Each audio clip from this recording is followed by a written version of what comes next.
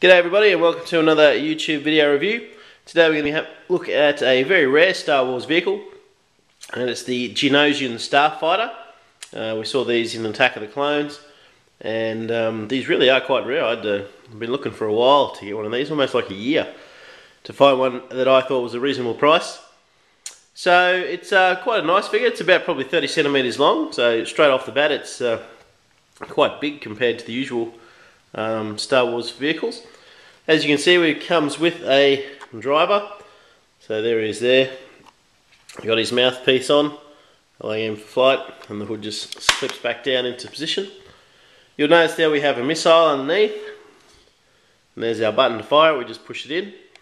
The other interesting feature with this is there's the hidden missiles, and you wouldn't tell they're hidden, but at the back there you can see there's a button, and if I point him down the line and push the button, you can see that he sort of springs out, which is quite a good feature, I thought.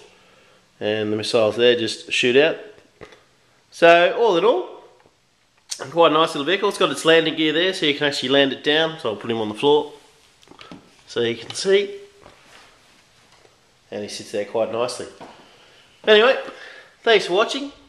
Keep subscribing. If you've got any questions about it, feel free to ask, and I'll do my best to answer them. So thanks for watching, and if you stay around, hopefully you'll be able to check out the video that I did on the speeders shelf that I've got. Anyway, cheers.